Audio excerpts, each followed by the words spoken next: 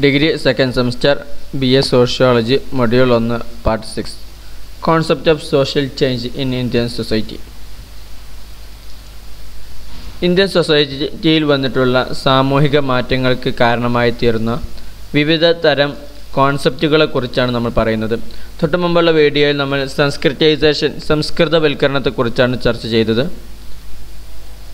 സംസ്കൃതവൽക്കരണം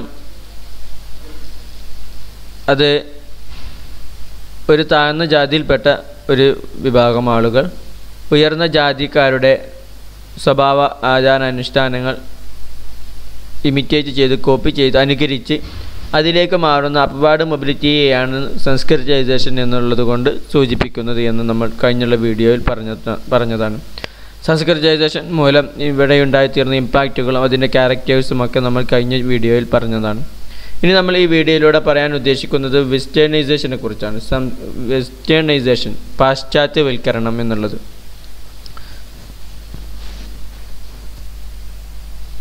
എന്താണ് westernisation? Westernization refers to the changes brought about in the Indian society and culture as a result of over 150 years of British rule. 150 വർഷക്കാലത്തെ British ഭരണത്തിൻ്റെ ഫലമായി ഉണ്ടായിത്തീർന്ന Indian സമൂഹത്തിൽ ഉണ്ടായിത്തീർന്ന Indian സമൂഹത്തിൽ ഉണ്ടായിത്തീർന്ന മാറ്റങ്ങളെ സൂചിപ്പിക്കുന്ന ടേമാണ് westernisation.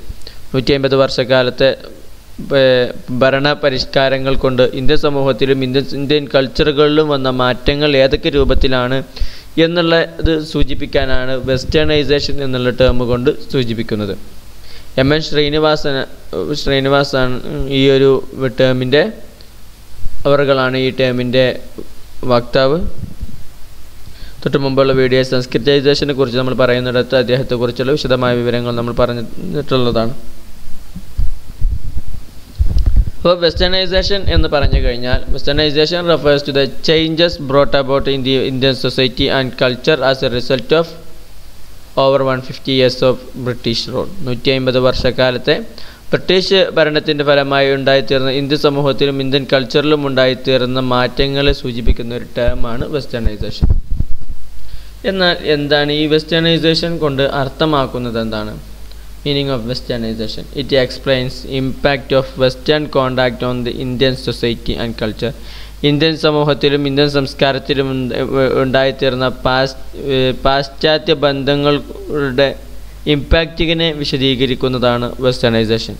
Indian സമൂഹത്തിലും Indian സംസ്കാരത്തിലും ഉണ്ടായിത്തീർന്ന പാശ്ചാത്യ ബന്ധം മൂലം ഇന്ത്യൻ സമൂഹത്തിലും ഇന്ത്യൻ സംസ്കാരത്തിലും ഉണ്ടായിത്തീർന്ന ഇമ്പാക്റ്റുകളെക്കുറിച്ചും അതിൻ്റെ ഫലമായി ഉണ്ടായിത്തീർന്ന മാറ്റങ്ങളെ കുറിച്ച് സൂചിപ്പിക്കുന്ന ഒരു ടേമാണ് വെസ്റ്റേണൈസേഷൻ. വെസ്റ്റേണൈസേഷൻ എന്നുള്ള ടേം കൊണ്ട് അർത്ഥമാക്കുന്നത് ഇതാണ്.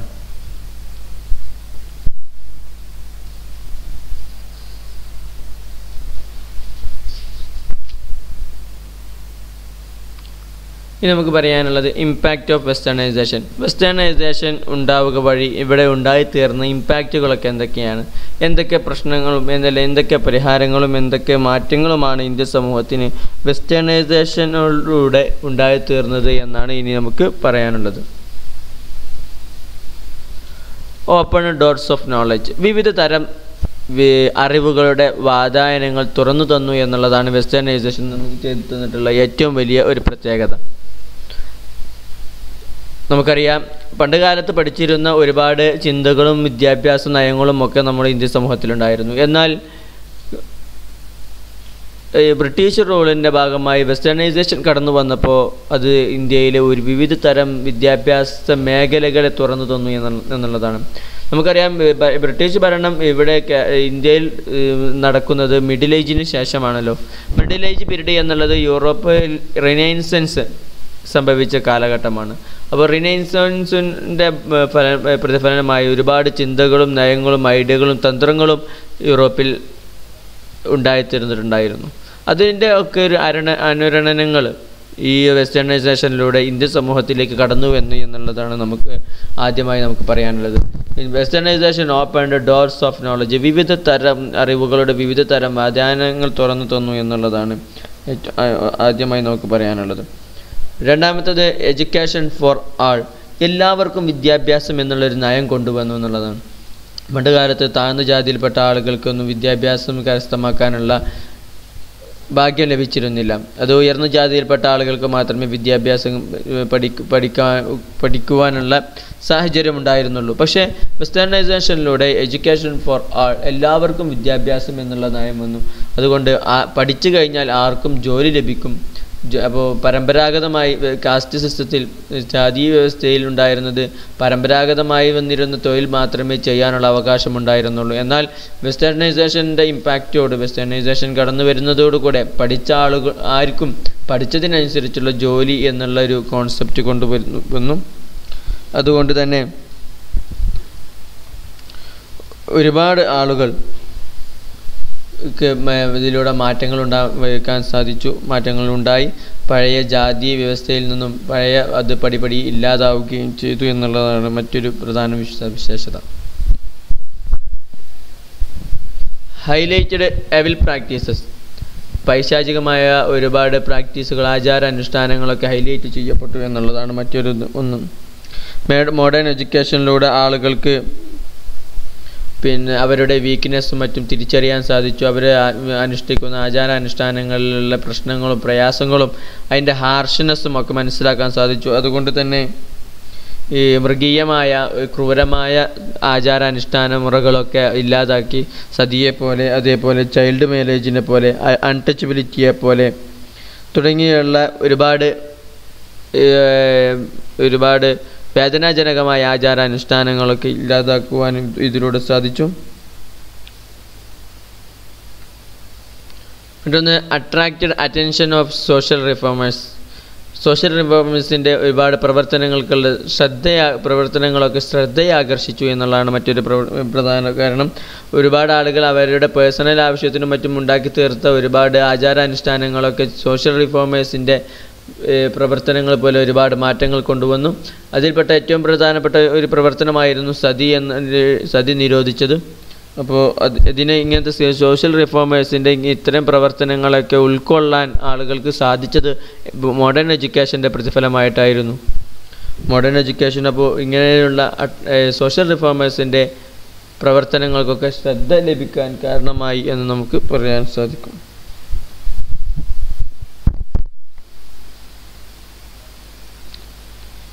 Realization of worth of liberty and freedom. സ്വാതന്ത്ര്യത്തിൻ്റെയും liberty, freedom എന്നിവയുടെ വില ആളുകൾക്ക് മനസ്സിലായി എന്നുള്ളതാണ് മറ്റൊരു പ്രധാന കാരണം. ഇത്രയും കാലം ആളുകളൊക്കെ ഒരു ഭൂപ്രഭുവിൻ്റെ അല്ലെങ്കിൽ ഒരു ഫ്യൂഡലിൻ്റെ ജന്മിക്ക് കീഴിൽ ജോലി ചെയ്തിരുന്ന ഒരു വ്യവസ്ഥ, ഒരു സ്ഥിതിവിശേഷമായിരുന്നു ഉണ്ടായിരുന്നത്. എന്നാൽ പിന്നീട് ഈ ഒരു മോഡേൺ എഡ്യൂക്കേഷനിലൂടെ ലിബർട്ടി എന്താണെന്നും ഫ്രീഡം എന്താണെന്നും അതിൻ്റെ മാധുര്യം എന്താണെന്നൊക്കെ ആളുകൾക്ക് തിരിച്ചറിയാൻ സാധിച്ചു. അപ്പോൾ അവരുടെ നിലയും വിലയും ആളുകൾക്ക് മനസ്സിലാക്കുകയും ഫ്രീഡവും ലിബർട്ടിയും വേണമെന്നുള്ളൊരു ചിന്ത ആളുകൾക്ക് ഉണ്ടാവുകയും ചെയ്തു ഈ മോഡേൺ എഡ്യൂക്കേഷനിലൂടെ.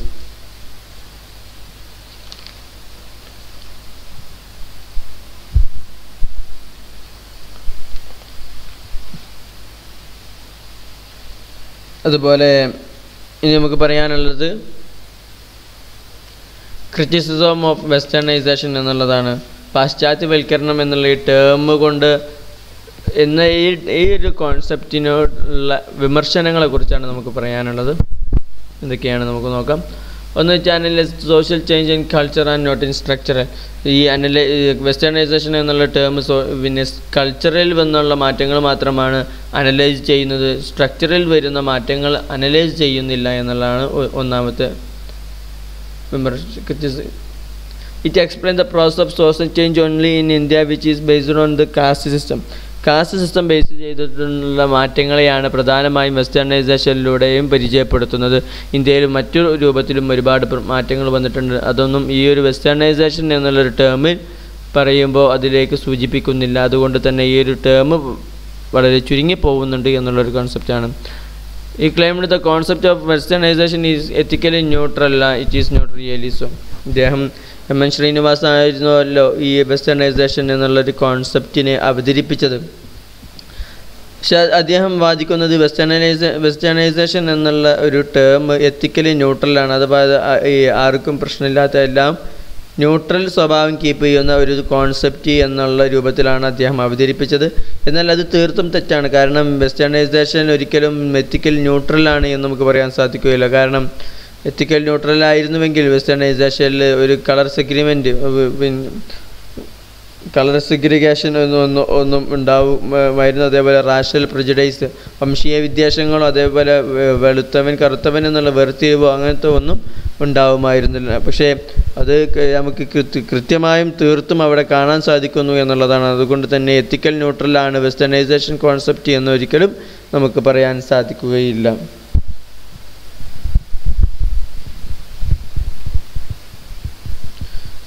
ഡാനിയൽ ലേണർ ഈ ഒരു വെസ്റ്റേണൈസേഷൻ എന്നുള്ള ടേമിനോട് കൊണ്ടുവന്ന ഏതാനും ചില ഒബ്ജക്ഷനുകളാണ് നമുക്ക് ഇനി പറയാനുള്ളത്.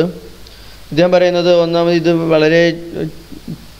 വളരെ ചെറുതായി പോയൊരു കോൺസെപ്റ്റാണ് വെസ്റ്റേണൈസേഷൻ. വെസ്റ്റിൽ മാത്രമല്ല മറ്റു രാജ്യങ്ങളിൽ നിന്നുള്ള ആചാരങ്ങളുമൊക്കെ ഇന്ത്യയിലേക്ക് എത്തിയിട്ടുണ്ട്. അതിനെ വെസ്റ്റേണൈസേഷൻ എന്നുള്ള ടേം കൊണ്ട് വെസ്റ്റിൽ നിന്നുള്ള കാര്യങ്ങൾ മാത്രമേ ഇത് ഉൾക്കൊള്ളുന്നു എന്നുള്ളതാണ്. പിന്നെ there is A certain common elements in westernisation. നമുക്ക് പറയാം വെസ്റ്റിലും ഇന്ത്യയിലും ആദ്യമേ ഉണ്ടായിരുന്ന കുറച്ച് കോമൺ ആയ കാര്യങ്ങളുണ്ട്, കോമൺ ആയ എലമെൻറ്റുകളുണ്ട്. അതെല്ലാം ഈ വെസ്റ്റേണൈസേഷൻ്റെ ഭാഗമായി വന്ന് തീർന്നതാണ് എന്ന് നമുക്ക് പറയാൻ സാധിക്കുകയില്ല എന്നുള്ളതാണ് അദ്ദേഹം മുന്നോട്ട് വെക്കുന്നത്.